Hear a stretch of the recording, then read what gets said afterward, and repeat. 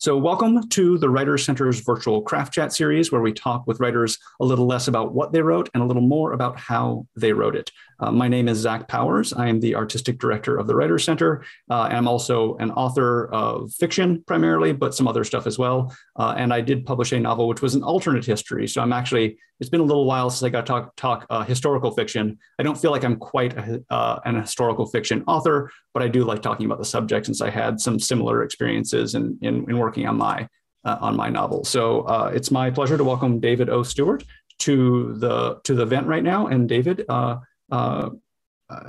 we talked beforehand. Did you have something you might want to read briefly from the book, or do you want to pass on that right now and go on straight to chatting? I did pick something out, so I'm going to try to do this. I warned Zach that I always have trouble with this because I tend to, as I'm reading it, think, oh, gee, I wish I could change that sentence. But I did want to just make one quick pitch. Zach's already referred to the black boxes out there. It reduces the alienation of our COVID experience if you actually turn on your camera, and those of us who are speaking to you actually see people. It's really nice. So if you can see your way clear to do that, I would be grateful. This is a story about settlement in the Maine coast, which was frontier in the 1750s. Our family, they're German immigrants, the Oberstrasses, have come by ship, of course, and a young son has died on shipboard. They've just arrived. They've discovered that the promises that were made to them, many of them will be broken or already have been. They're living in a compound with all the other settlers, not in their own place. And our protagonist has injured his foot while desperately trying to work at night to build a hut for his family to get them out of the compound.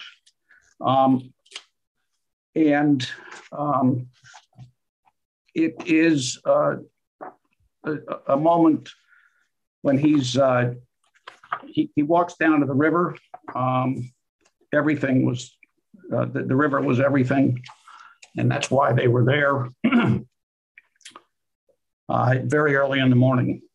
The dawn's half-light softened to the far border between the river and the forest. With no wind blowing, the river was calm, a mirror of the heavens, even of his thoughts. He couldn't think in the shelter, surrounded by so many arms and legs, so many mingled dreams, so many smells and groans. He needed to speak to God. Clinging to the staff, he sank to his knees. Johann closed his eyes and fumbled for the thoughts that had troubled him since his accident. He had sinned again. His old sin, the one that always hung over him like a sharpened axe. The sin of pride, the first sin of Satan. It had started with Peter. That's his son who died on the shipboard.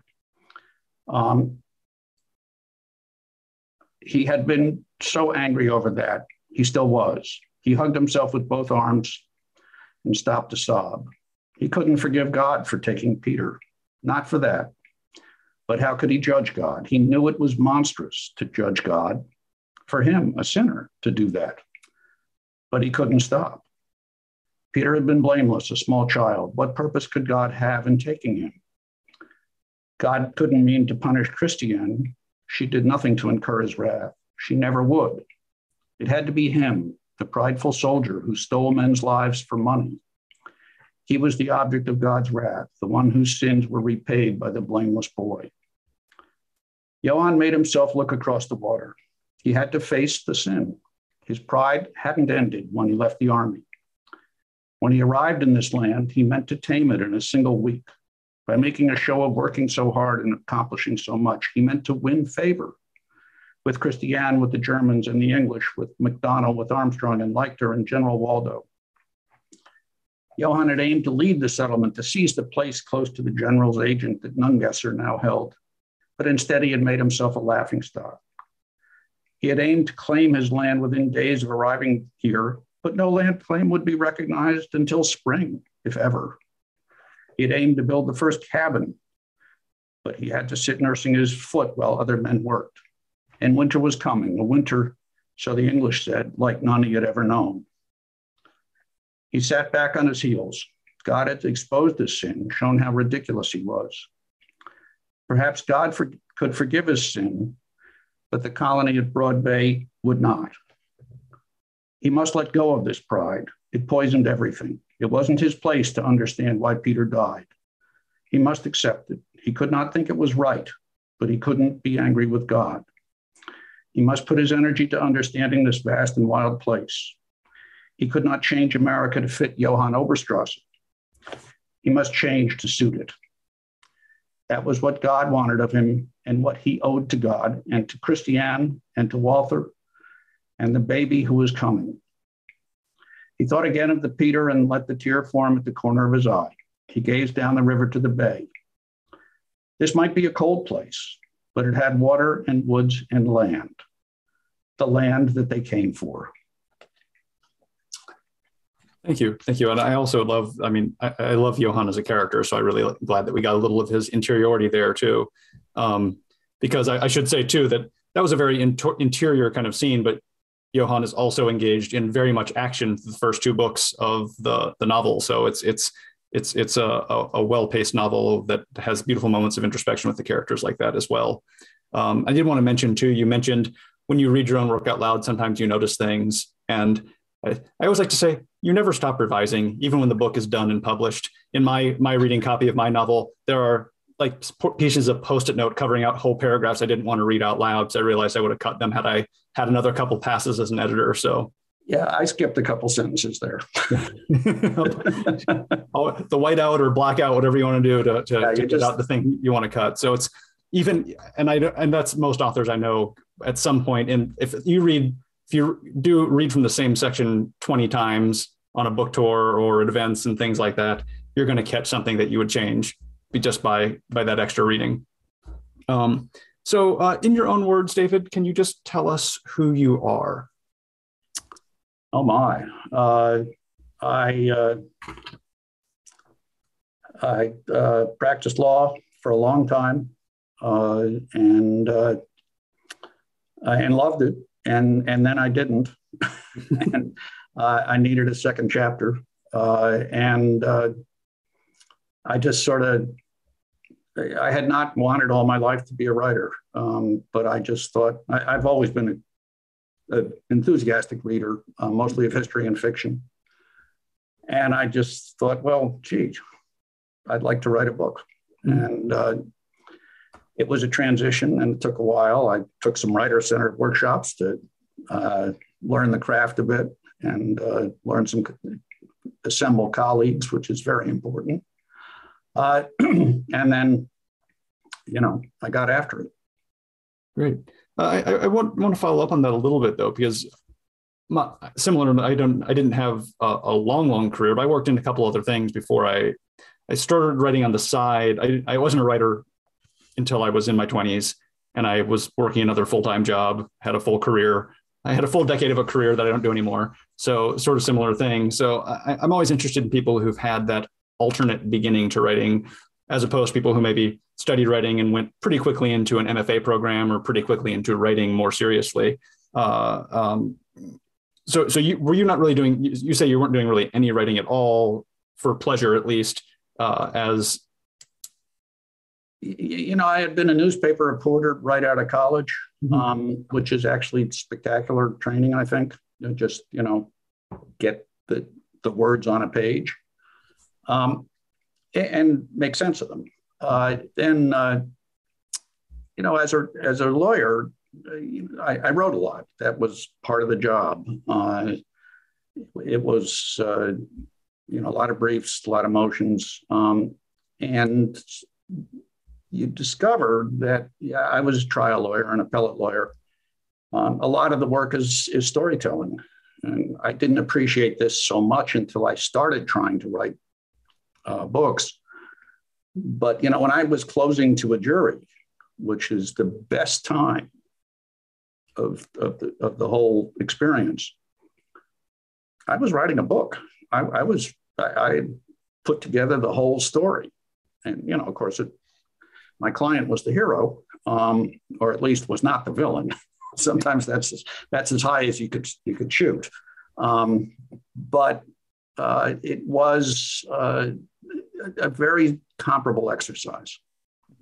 Yeah, I mean, and also even in your bio in the book, it uses the term storyteller, historian and storyteller. And I really thought that was an apt word because as I was going through this book, there is definitely a storytelling knack in this. No, absolutely. That is absolutely something like, oh, this is just like this, that quality of sitting around a fire being told a story. And I mean that in the most positive light, like that quality of just like compelling natural flow storytelling was present throughout. So that's interesting because I can see how those years of practice in a very formal setting maybe contribute to a slightly refined version of that organic fireside storytelling style too. So that definitely comes through. That's just something I'd recommend to anyone who wants to read the book and something to keep an eye out for.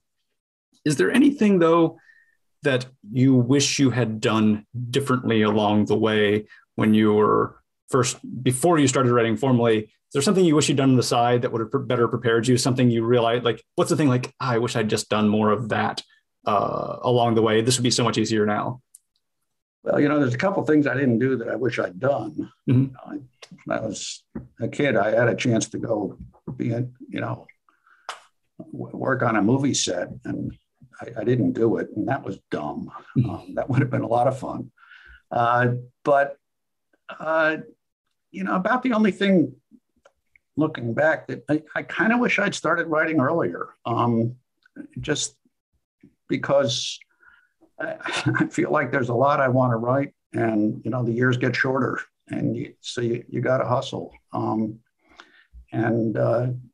I feel a little extra pressure from that, but I wasn't ready. So there you are. That's a good point. I mean, sometimes you have to get to the writing before you even begin the writing. So I sort of skipped over what's our usual first question because we were sort of on that track right there about previous career to current career. But the first question we like to ask is some variation of, what's a question that you really wish someone would ask about your writing? What's something that you do that maybe no one ever asked about and you would like to talk about and have a chance right now to claim that moment? Honestly, you did let me know you were going to ask this question. And, the one that comes to mind is, why do you do this? Why do you write books? The pay is lousy. The road is paved with humiliation. What's the big deal? It's a question we do ask ourselves.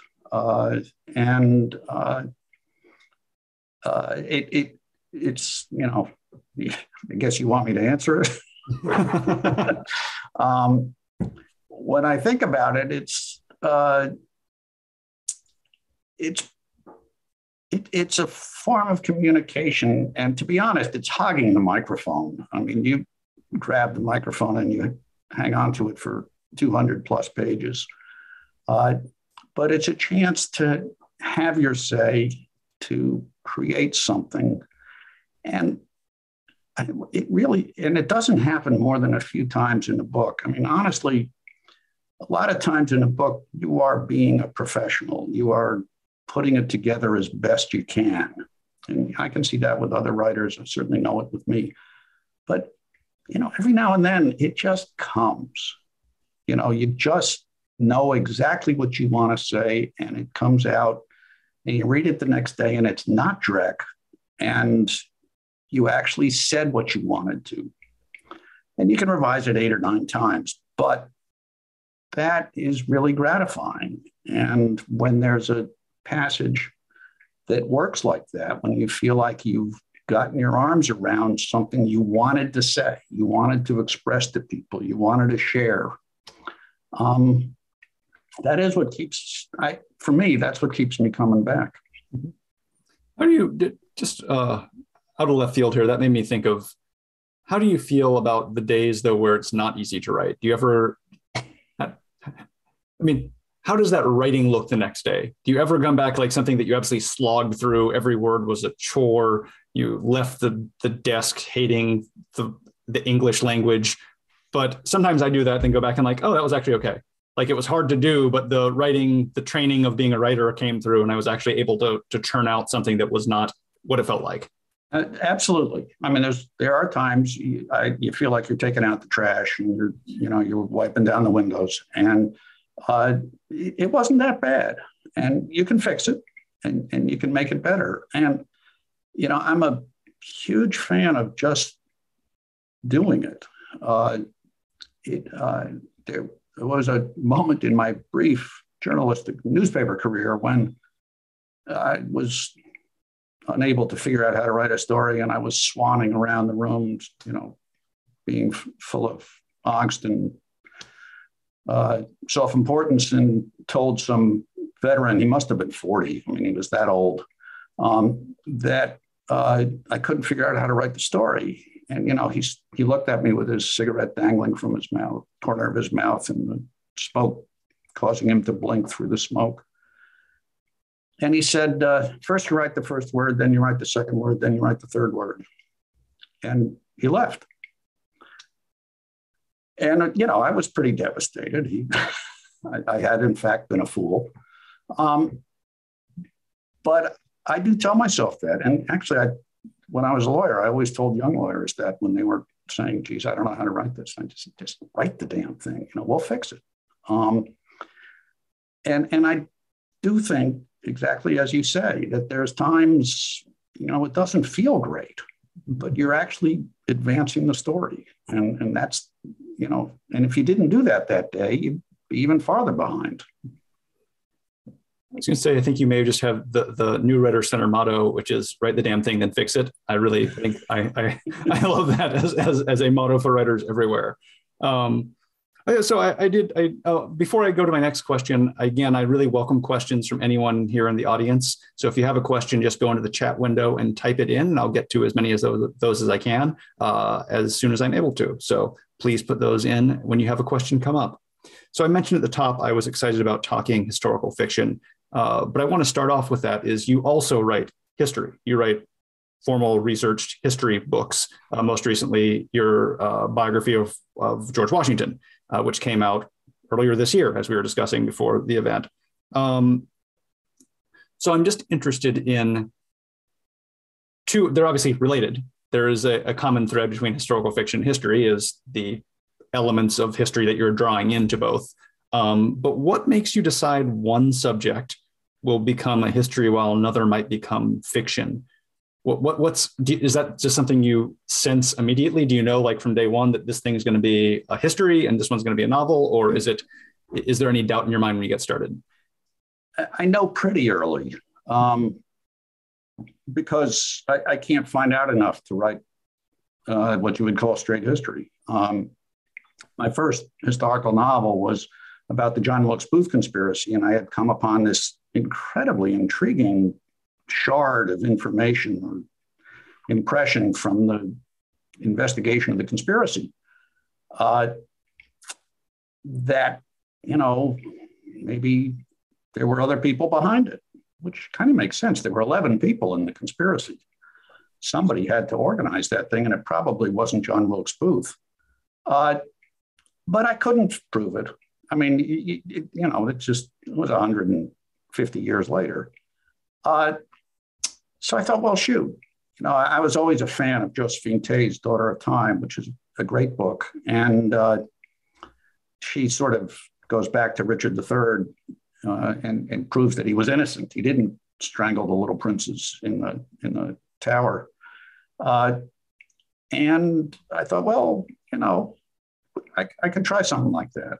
So that was the one I was closest to wanting to write as a novel. I'm sorry, as straight history.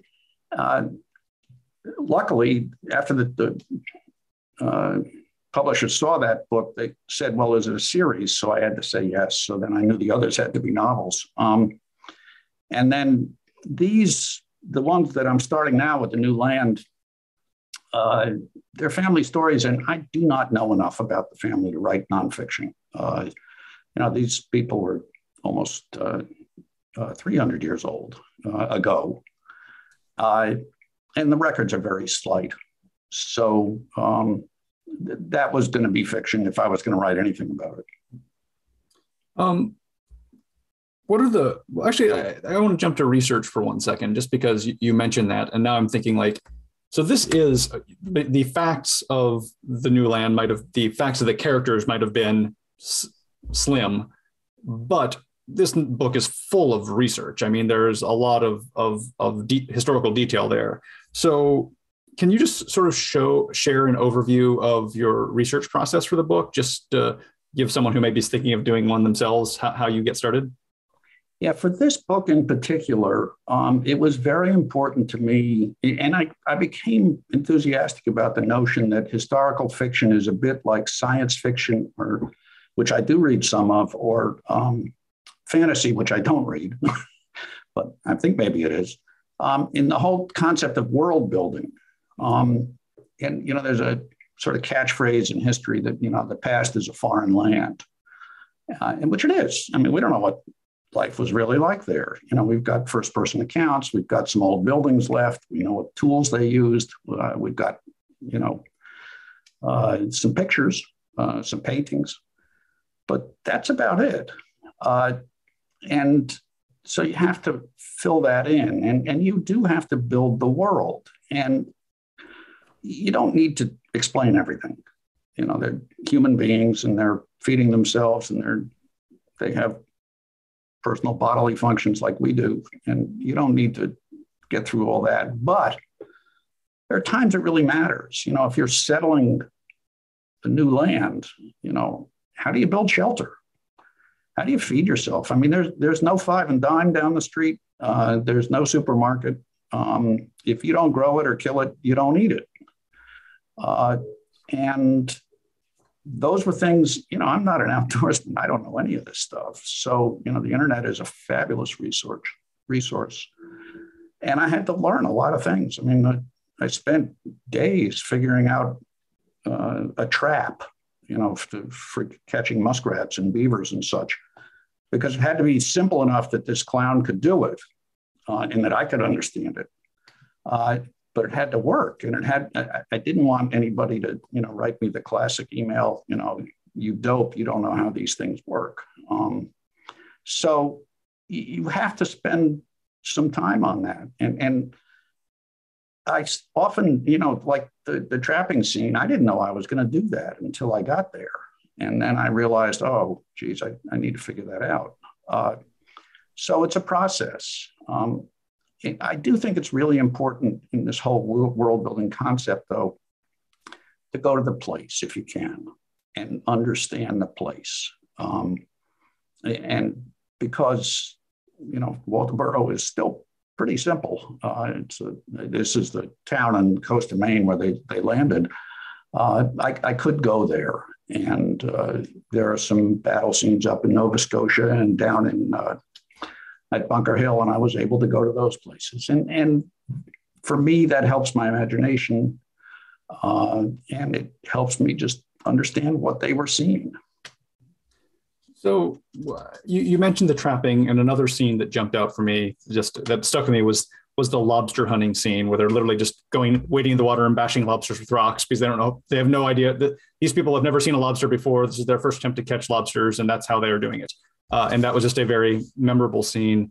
I mean, how much of this is, and there's many moments like that too, I should say, how much of that is pure imagination or with the trap, and how much was something you found in some resource that you then claimed for this particular scene, took it out of context maybe, and inserted it into a moment that you had within the story?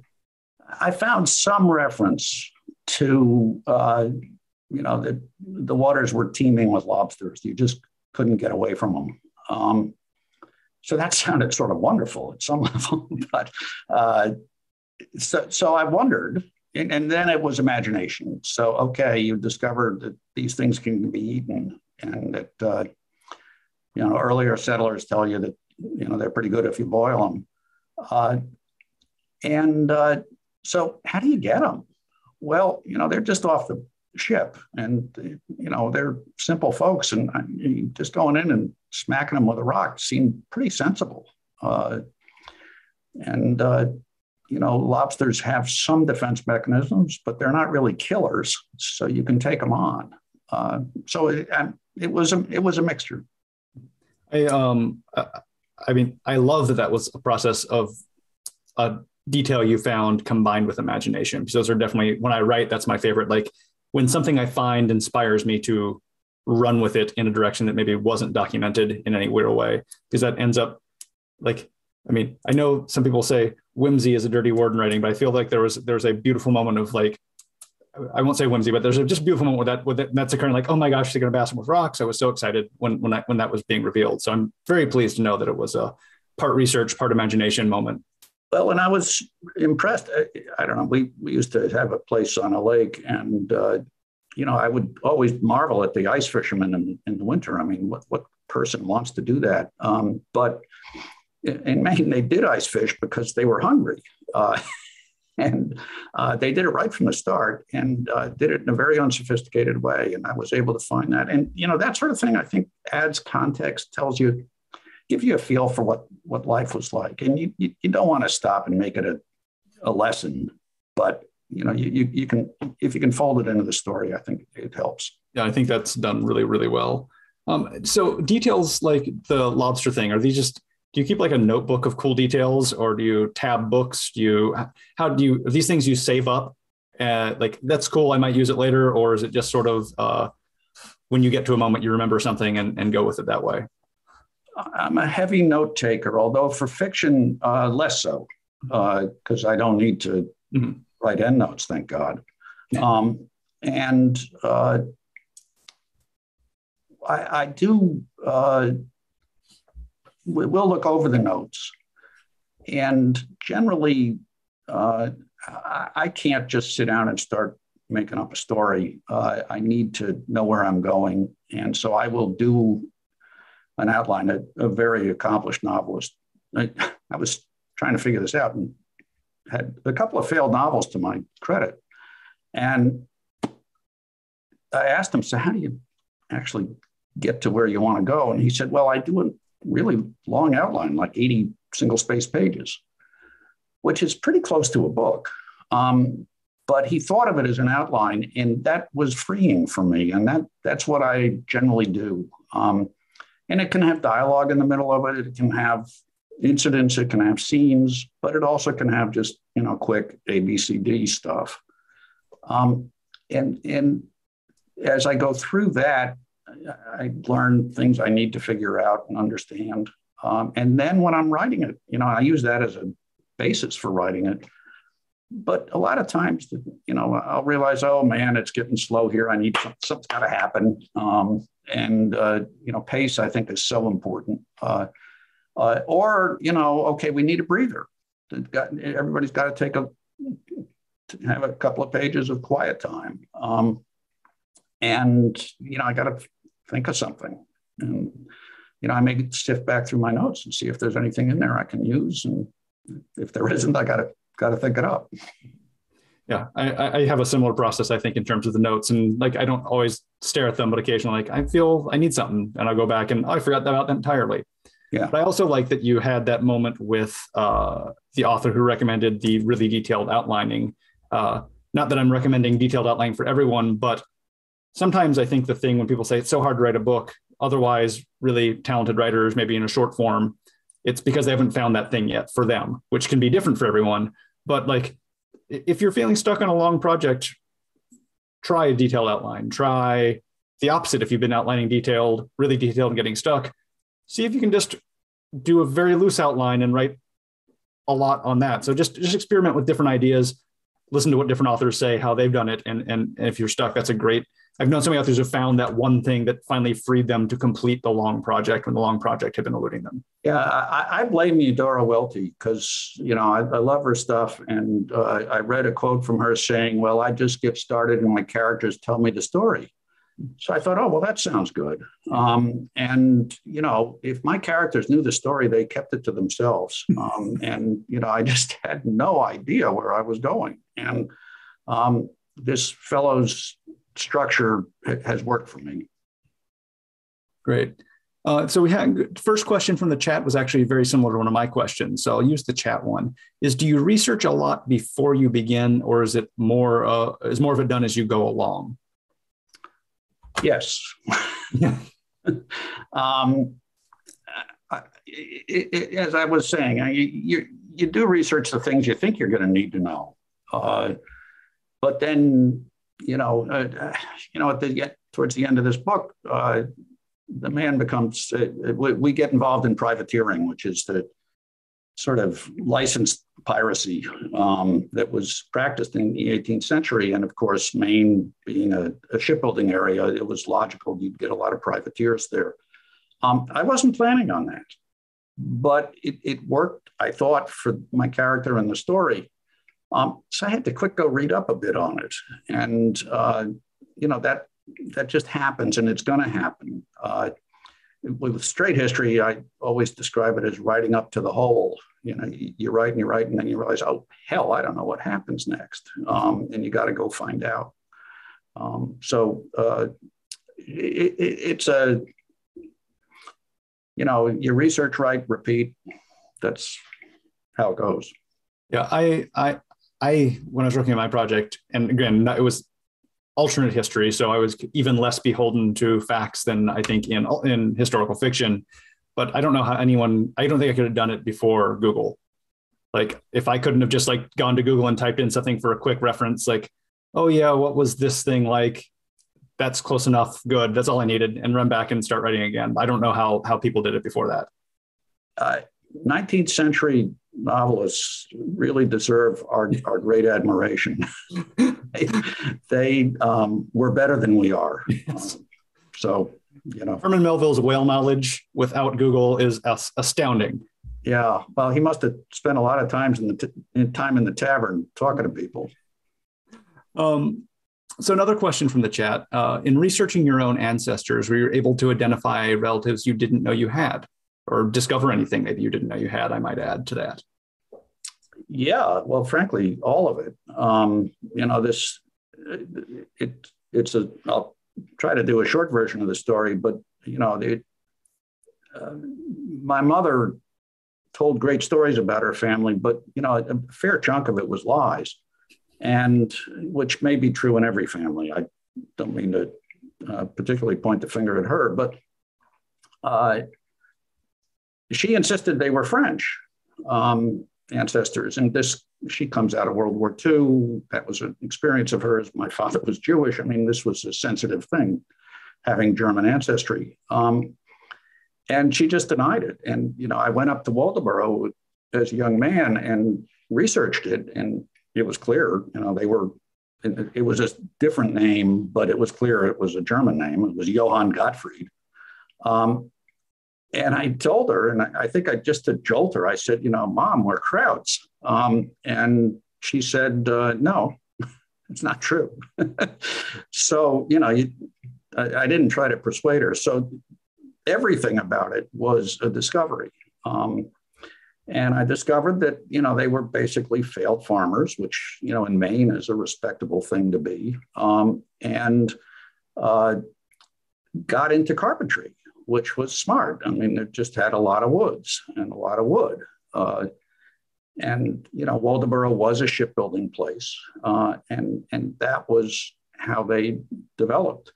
I really got interested in this whole ancestry thing because my mother wore a ring that she told me when I was a young boy that it had been taken off a dead ancestor on a battlefield in the Civil War.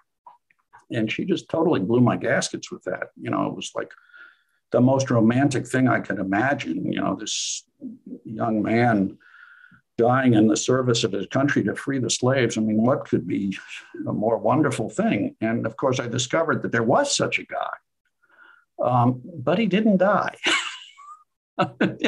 And he didn't have a ring.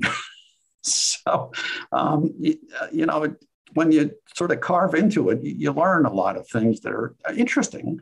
But she knew her great grandmother, who is a character in book 2. And the things she said about her, most of those I think are true. So, it was a journey.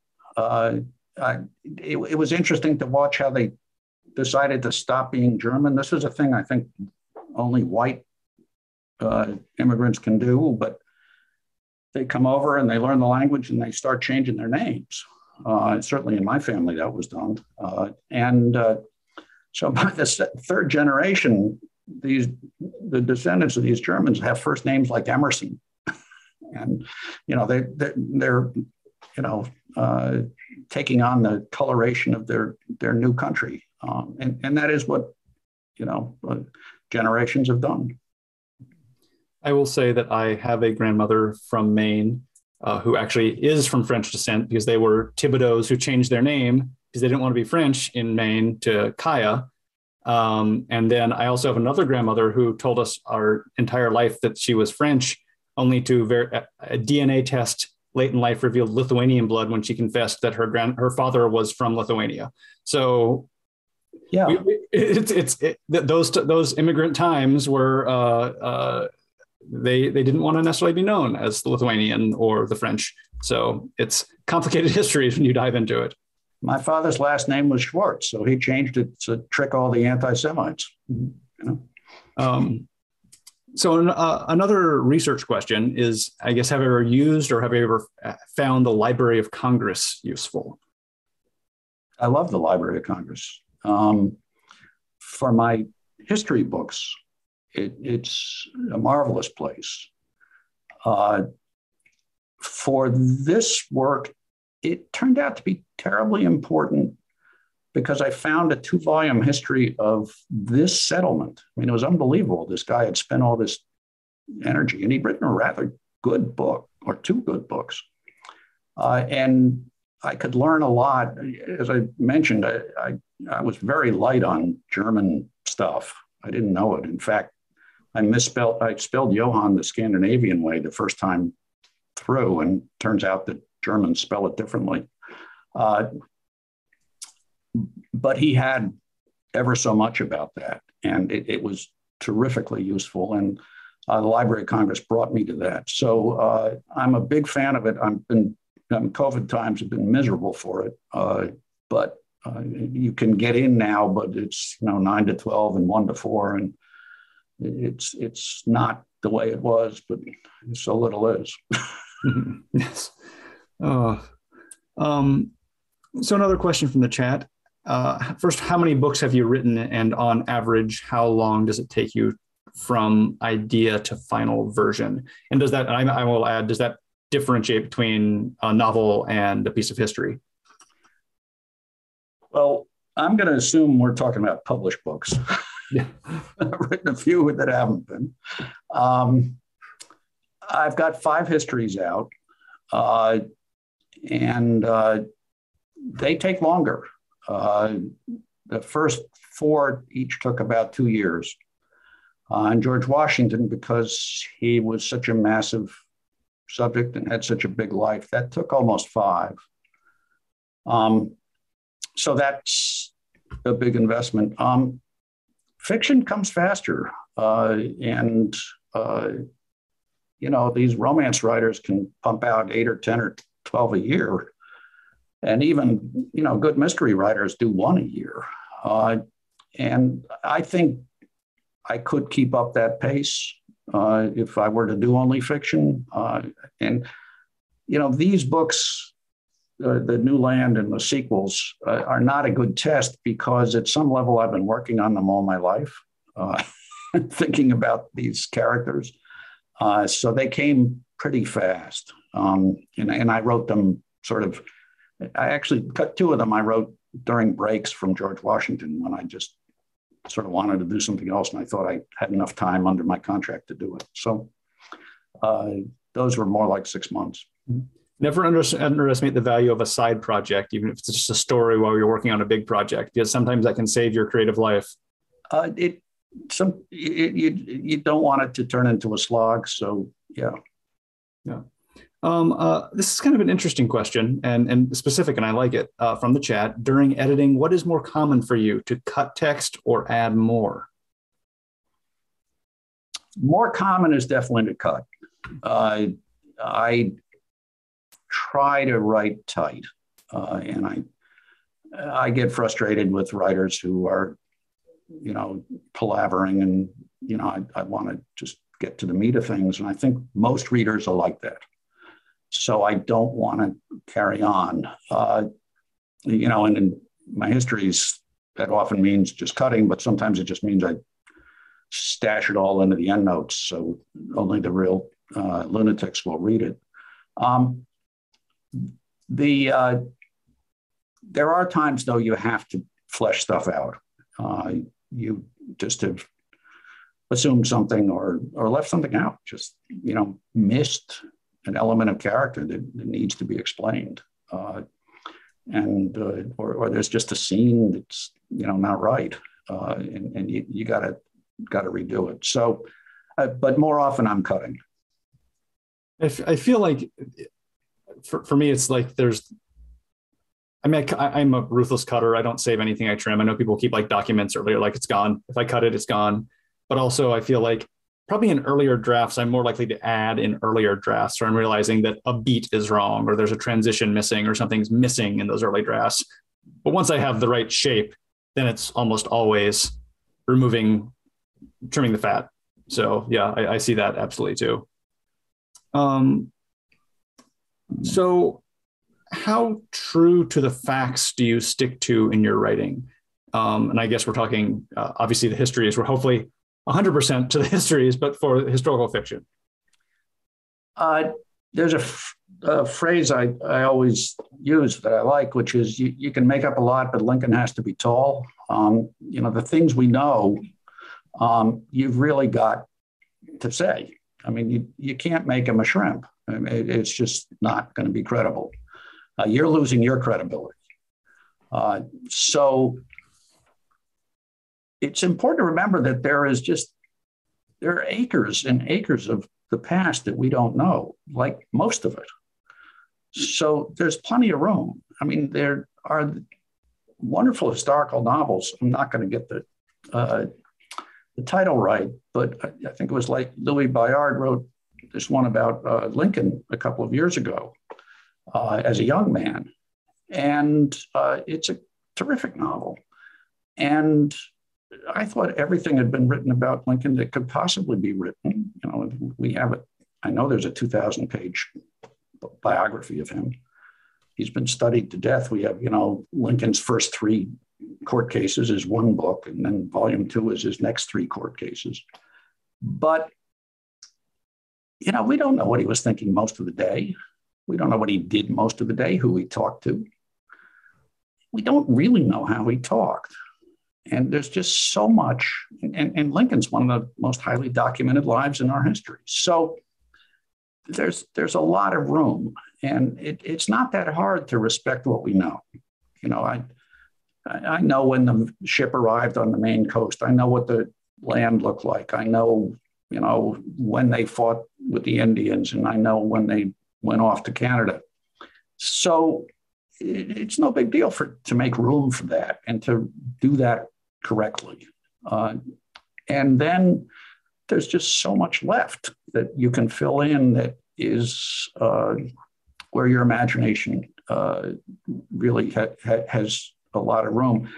And, I will confess, I like historical fiction, and it's a phrase I probably shouldn't use because maybe it's demeaning to me, but it's kind of like having the guardrails of history that, I know kind of what's going on and what the world is. And that allows me to focus on the people and the character. I do think the key to getting a story right is character. That's who we identify with, and it's not as easy as it sounds. I do struggle with it, and that's where I want my energy to go. I like that idea, and I'm thinking too, like maybe the appeal of history or historical fiction or alternate history is there's these gaps you can write into. There are these guardrails, and they sort of push you in certain directions, but there are places that are just begging for dives because the information just isn't there. And it's compelling to make up and provide a version of that information that might or might not have been plausible or happened. A lot of times there's silence in history because nobody wants you to know. And that's probably really interesting. So, I love that, and I'm going to make a note of it. That's going to be saved in the notebook. So I wanted to jump to one thought. So this, I didn't give you a heads up on this one, so hopefully I want to talk about tone a little bit, because I think there's a really great tone in this book. And when I was thumbing back through it, that popped to me before we talked tonight. I think you sort of have this really masterful tone in that you're portraying harsh and bleak conditions, especially in the early settling times. Later on, you're portraying war and conflict and violence. So these are not necessarily happy, smiley subjects. But I didn't feel like this. Some authors might have gone and really hammered with the oppressiveness, with the bleakness of the scenario. I didn't get that in the book. I thought that, I'm not saying that was sunshine and rainbows, but it was definitely not like this heavy burden to read, even scenes where people are experiencing hardship.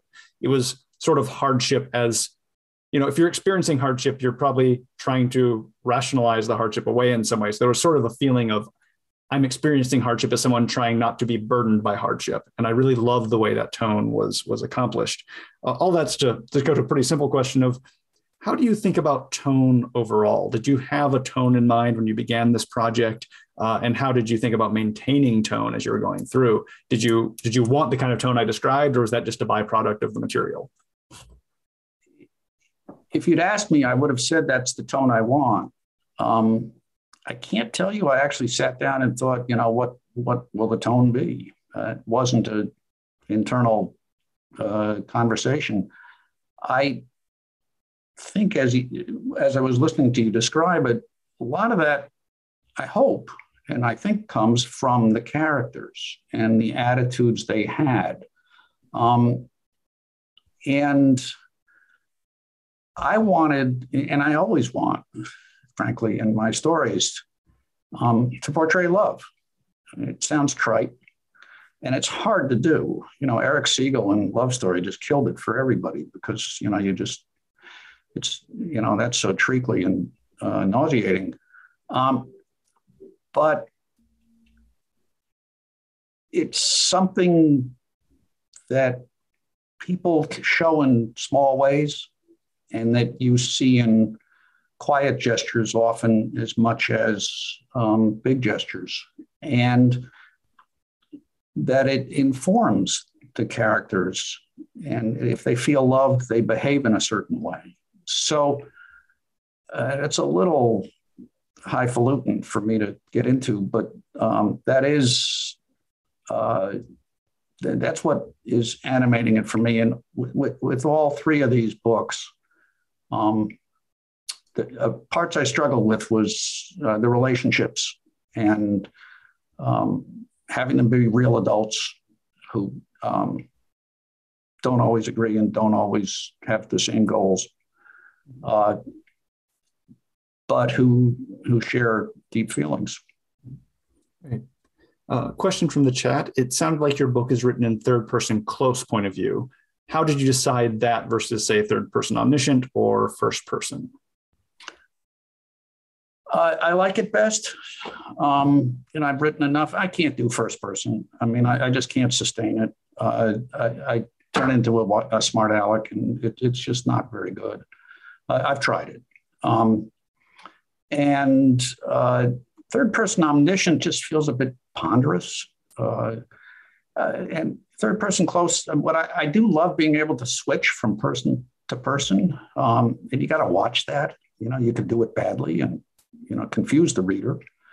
But that's because I want to be inside their heads. I want to take you there. I've been thinking recently a lot about film and what a powerful storytelling medium it is.